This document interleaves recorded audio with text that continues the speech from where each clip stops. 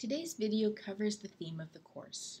The topic is called Perception and Imagination, or the topic of the course is called Perception and Imagination.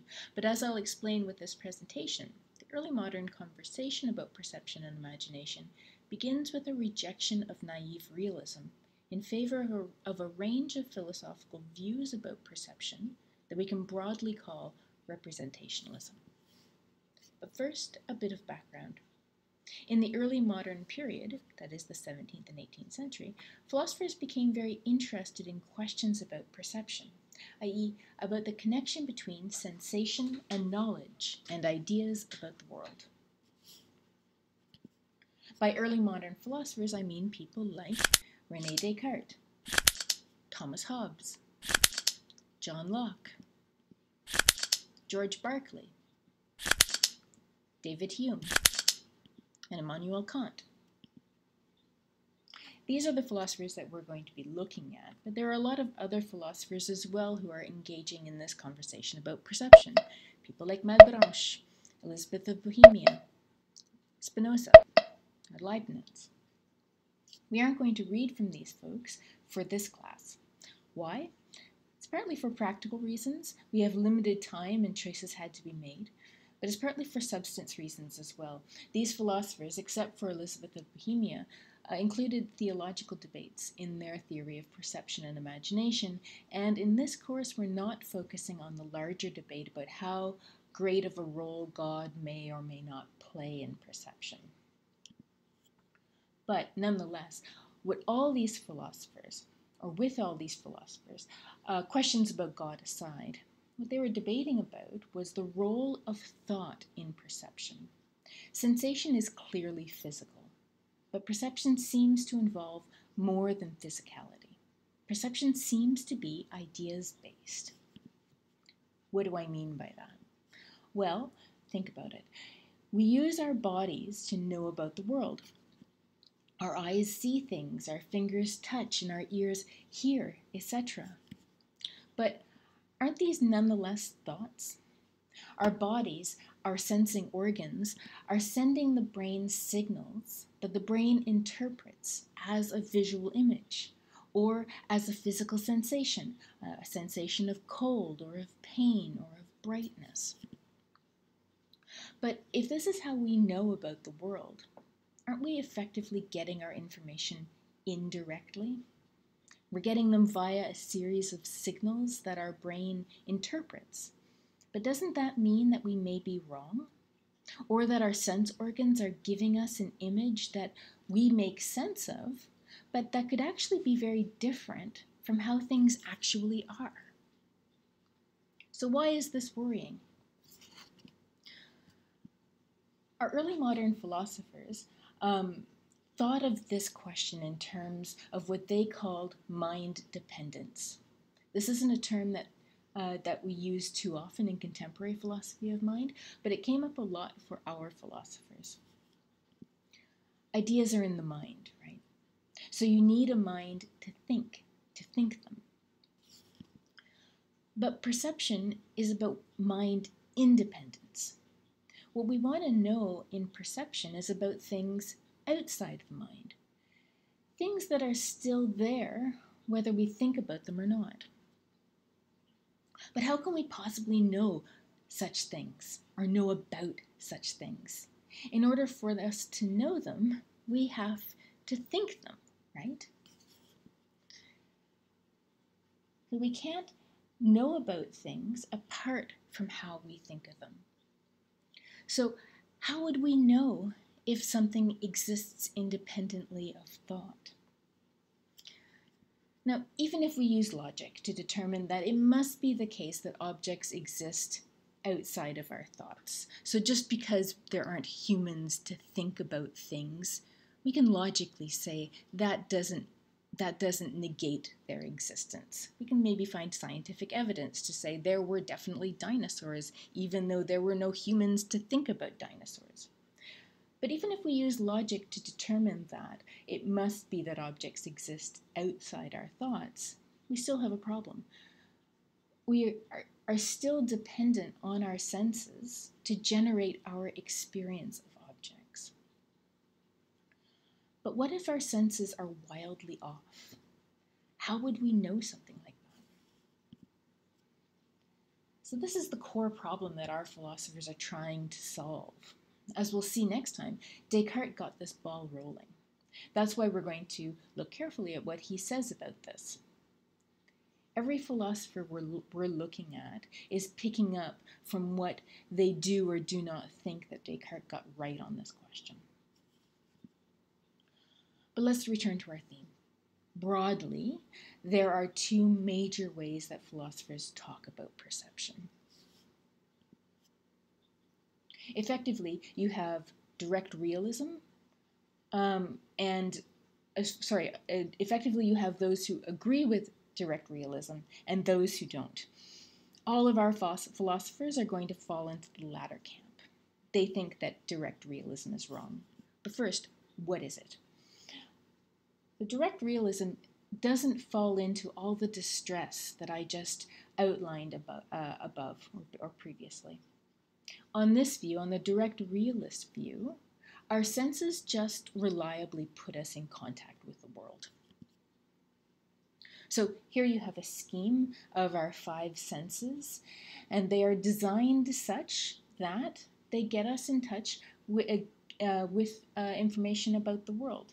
They tell us, our eyes tell us how things look, our skin tells us how things feel, our nose tells us how things smell, our tongue tells us how things taste. So this view is largely unproblematic. We see things, there's the object, we touch it. This is the direct or naive view, direct realism view. So then we say, yes, this apple is definitely red, shiny, and smooth. No problem. So that is this view. In this view, our senses are just by and large reliable. Now, after the early modern period, this view sees a resurgence. And perhaps you'll see why by the end of this course. There's definitely an appeal in direct realism's simplicity. And the direct realism view has a lot of advantages. It's straightforward. It avoids skepticism about the senses. It matches our common sense view. In the early modern period, though, direct realism was flatly rejected. Again, Descartes started this, and we'll look at that more closely. He has a careful argument against direct realism. So, in the early modern period, following from Descartes, the idea was that direct realism was naive. It was a naive and unphilosophical view. And so this isn't just about prejudice, about what they called the vulgar or the common folk think. Each philosopher has a very careful argument for why we should reject direct realism. The idea was that it had to be wrong. So why? So we're going to get to that because each philosopher has their own careful argument that we're going to look at and analyze. But in general, it comes down to what I was saying earlier, that you can't separate a physical sensation from thought. So they argue that it has to be the case that thought mediates between objects and our experience of objects. Direct realism has some major problems or some unexplained issues. So there's lots of cases where our senses don't simply put us in touch with how things really are. There are cases where we can't agree on what our senses are telling us. So here's a case in point. Remember this controversy? Is this dress white and gold or blue and brown? Or these shoes, are they turquoise or are they pink?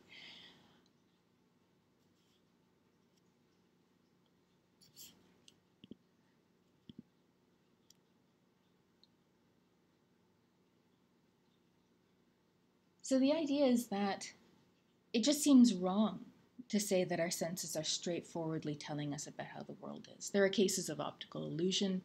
There are cases of hallucination, where you think you see something that isn't there.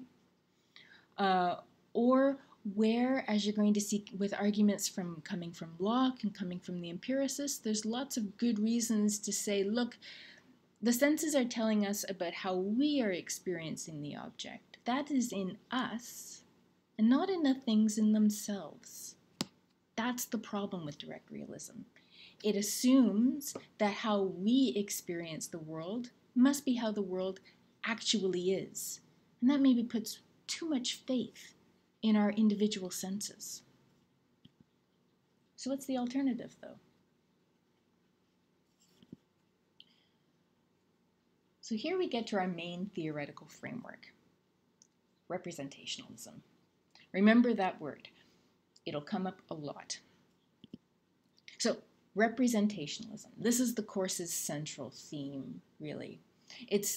Representation is a catch-all term for a variety of theories about perception. But we can say that the philosophers that we're studying more or less all fall into the representationalist camp in that they reject direct realism. They all think that perception involves more than just simply being directly in contact with the world. They argue that it must be that the way that we experience the world is through mental ideas that are the objects of sensation.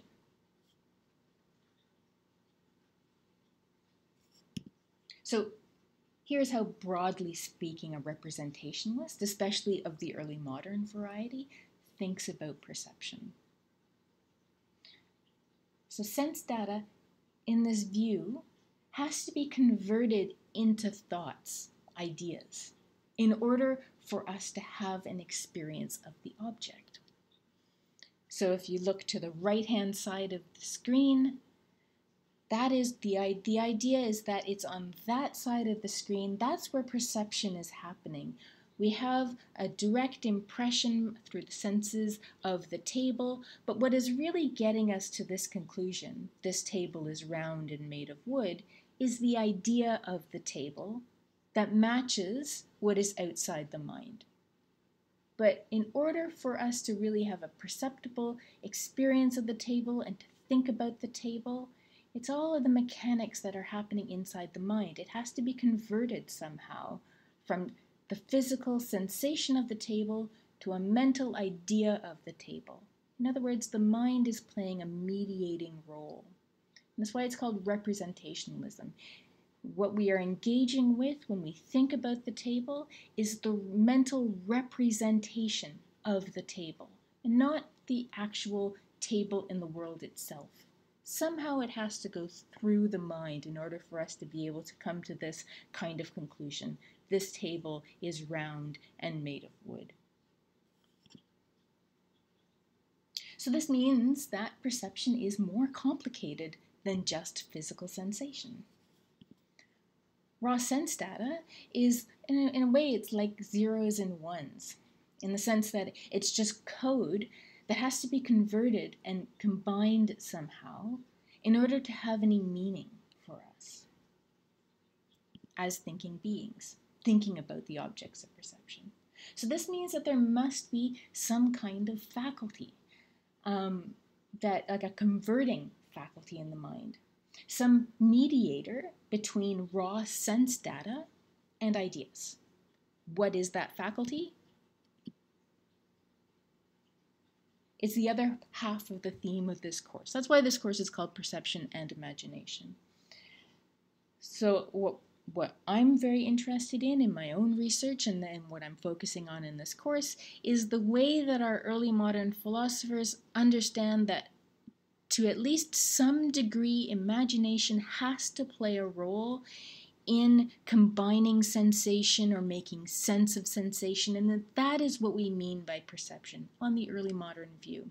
So on this view, you can't really cleave perception and imagination cleanly apart. But as we'll see in this course, each of the philosophers we're looking at is really trying to think out carefully what What is the imagination? What do we mean when we say imagination? Is there just one kind of imagination?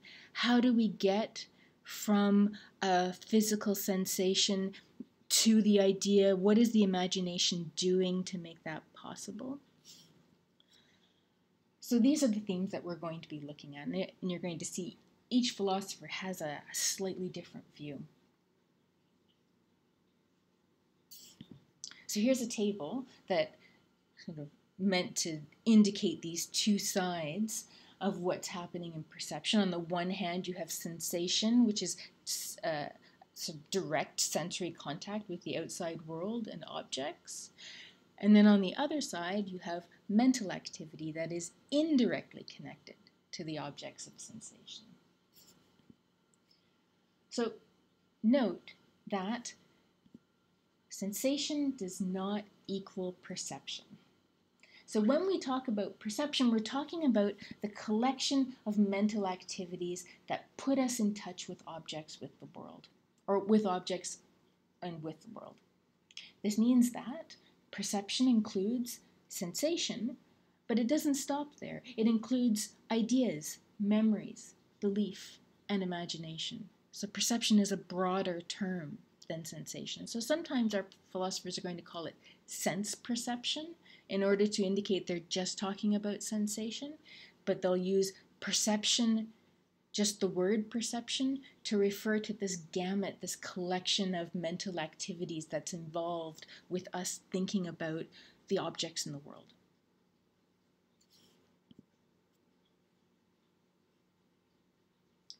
So now for some historical context.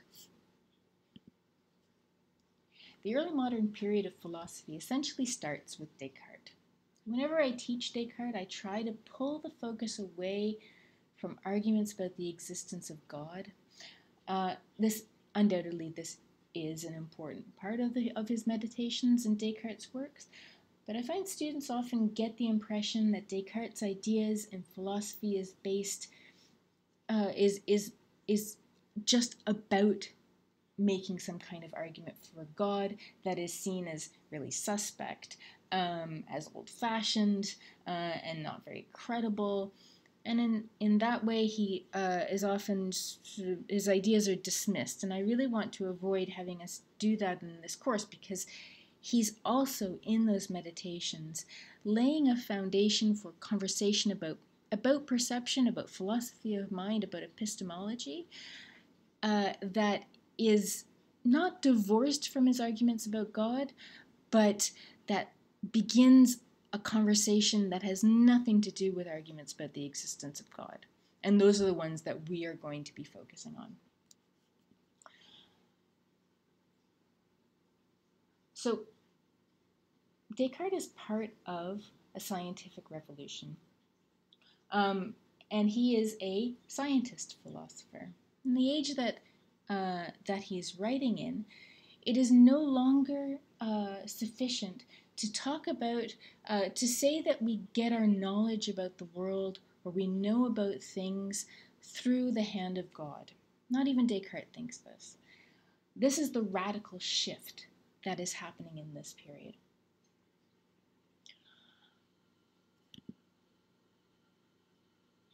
So Descartes was not a theologian. He was a mathematician, and he's an active participant in the same revolution that Galileo and Newton were part of. Descartes is a scientist philosopher, and the revolution that he brings to philosophy, he and his compatriots like Leibniz and Hobbes, is that he grounds philosophy in the axiomatic tradition of science. So here's an interesting fact. Galileo died at the beginning of the same year that Newton was born, and Descartes published the Meditations effectively halfway between these major titans of the scientific revolution. He publishes the Meditations just 1 year before Galileo died, which means that he published it in the immediate aftermath of Galileo's condemnation by the Church. Now, the scientific revolution runs through the early modern period. All our philosophers are part of it. This is a time when thinkers are no longer relying on the Bible for knowledge about the world, or at least not solely relying on it. There's new interest in scientific method, mathematics and physics and chemistry. Ideas are more and more being grounded in empirical research. Great advances are being made in mathematics and physics. Descartes and Leibniz, for example, are both credited with having invented calculus. At this time, philosophy and science are the same discipline. And so the goal of philosophy is intertwined with that of science in this period. Just as before philosophy was intertwined with theology, at this point it begins to be a shift away from a theological role and more into a scientific role. So the science philosophers of the early modern period, they're looking for what is the foundation of knowledge. As scientists, they want to be able to trust what science is telling us about the world. Also, science is telling us telling them interesting and disturbing things about what we've assumed we know about the world. Even at that stage, they were beginning to realize that the world seems to be composed of more than what the naked eye can see. Ideas about small, what we today would call particles and molecules, starting to be a sense that this may be the actual foundation for objects in the world. So this is where questions about what we perceive of the world and what the world actually might be, a sense that there might be a disconnect between those, that is part of the basis for what philosophers are looking for in our early modern period. If our senses are not giving us an exact image of the world, how much does it form the foundation of knowledge? And if it's not sensation, then what is it? So that's why our philosophers are so interested in perception. It's a pressing and urgent question. As the emphasis shifts from God as the source of knowledge to the individual human, a shift that comes immediately out of Descartes' meditations, perception becomes a worrying concern. Scientific knowledge must presume that we are able to access information about the world. So it becomes a philosophical and scientific question, whether our senses are to be trusted. It's an epistemological problem. What if we cannot know about the world because we cannot rely on our senses to give us that information? In other words, how good are our senses?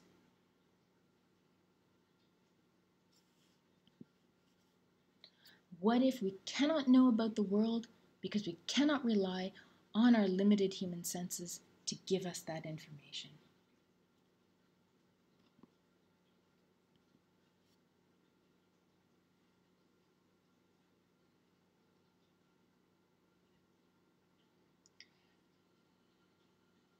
So this is the graphic that I showed you earlier of what representationalism is telling us about the world, or rather about perception, that we have the representation in our minds of what is outside the mind. But here's the concern. What if the graphic is actually more like this? What if this is the correct one? So this is what I was getting at earlier. It's one thing to be confused about whether a dress is blue or white, but it's quite another if everything our senses are telling us, is wrong. But as I said earlier, how would we know?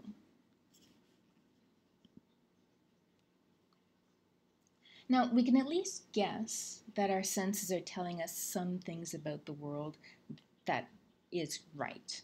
Presumably, we must have some kind of legitimate access through our senses.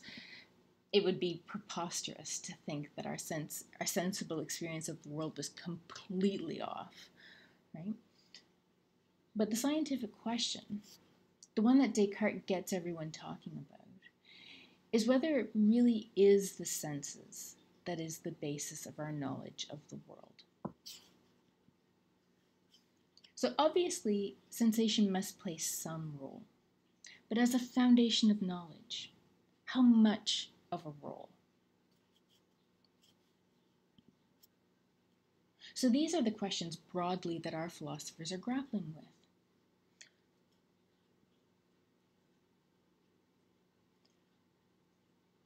How mechanically, how does it work? So this is a process question. The empiricist philosophers like Locke and Berkeley and Hume and Kant, to the extent that Kant's a kind of empiricist. This is what they are especially concerned about, this process question. How do we get from a physical sensation to a mental thought? What's the process that's making that possible, since physical sensation and mental thought seem to be two very different kinds of things? There's also a metaphysical question, and that is the question of what comes first. Do we have sensation and then thought, or do we have thought and then sensation?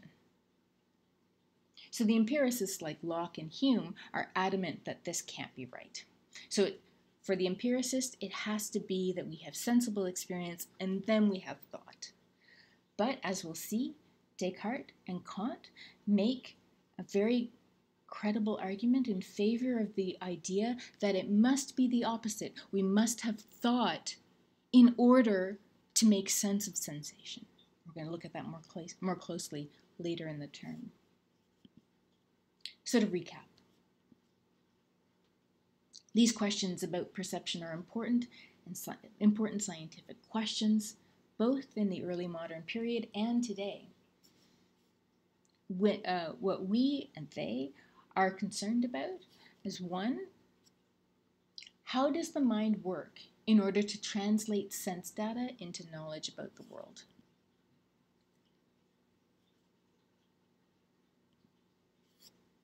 Two, how reliable are our senses? And three, and this is an important one, how can we tell the difference between what is real and what is imagined? So you might be thinking that surely we're no longer worried about this. Maybe our early modern philosophers were all just suffering from limited knowledge about how the brain works. We've solved this by now, right? We know how the brain interprets sense data from neurology. So does 21st century neuroscience fix this problem? Short answer is no. This isn't a problem that understanding the physical mechanics of the brain can really help us with. What we want to know is, A, do we perceive objects directly and then think about them? Or do we have to think in order to perceive objects as being objects? And then B, how do we know the difference between the way something actually is and how we think something is? So these are the concerns that are guiding this course's investigation.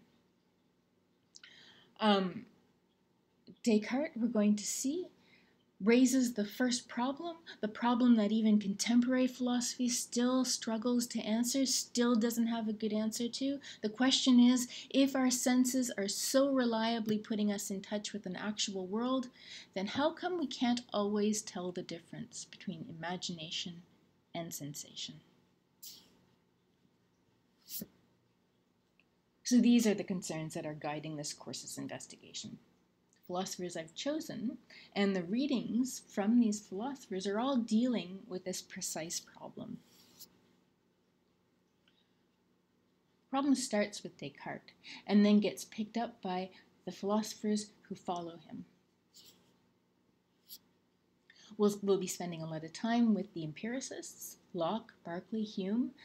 They thought that rejecting Descartes' innate ideas in favor of experience would ground them in this world and avoid the flights of metaphysics. So they thought they had a better answer. But we'll see that starting with sensation and experience has many drawbacks. Instead of connecting them to the world of objects, they actually end up even further away from it than Descartes was. Kant has an interesting solution, one that I think makes more intuitive sense if you recognize that he's part and parcel of the debates that we're looking at here. If you've taken a course on just the critique of pure reason, Kant is making some arguments that can be hard to understand why he's making that kind of case. But if you place Kant in this conversation, it is more intuitive what he's trying to achieve. He's offering us a way out of the problem of perception that was running through for more than 200 years in the early modern period. So at the end of the course, you'll be asked what you think about this solution. Did Kant solve the problem of perception, or did he just give us a way to avoid talking about it? And finally, after we've read all the reasons why our philosophers reject naive realism and have seen what that commits them to in representationalism, you can ask yourself whether it might have made more sense just to support direct realism after all. At the end, you might wonder, maybe it wasn't so naive. That actually is the way that 20th century philosophers have responded to the debates that we're looking at, returned to the beginning point to say, what is wrong with just saying our senses put us directly in contact with the objects of the world? So at the end of the course, in the final test, one of the questions will ask you to consider what you think about that debate, the debate between naive realism and representationalism. So here are the parameters of this course's focus. And knowing this will help you decide what to focus on in your readings. So we're not interested in God in this course. Hopefully, most of you will have already read the primary texts that we're using in this course. You'll have hopefully read them in 210, Phil 210. If you haven't, that's okay. If you don't have that prerequisite, you should be able to follow and keep up quite well. You might want to spend a bit more time with the primary readings. If you've already read the meditations, you've already read Berkeley, you then maybe can make a choice about, I still recommend going back to them, at least skimming through them. You may find that you have a very different take on what Descartes is saying now from this different perspective.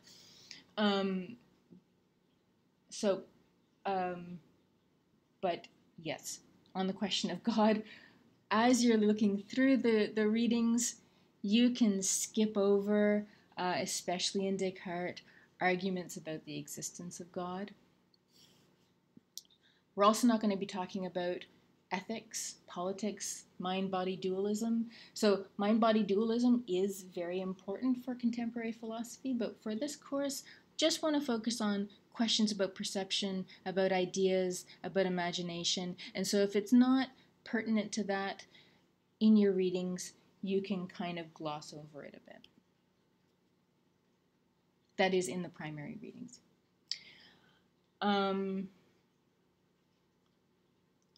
So ignore the ontological argument for the existence of God in Descartes.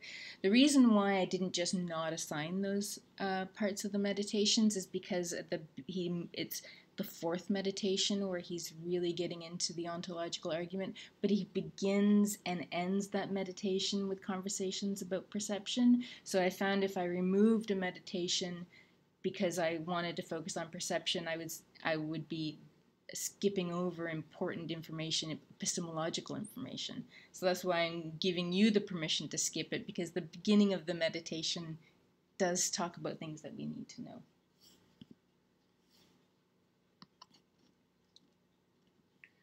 Reading quizzes. So every week I'll be assigning a reading quiz, and those reading quizzes are on the secondary sources. So you'll notice, and I went over this as well in the introductory video, that the readings are a combination between the primary reading and a more contemporary academic article about the primary reading.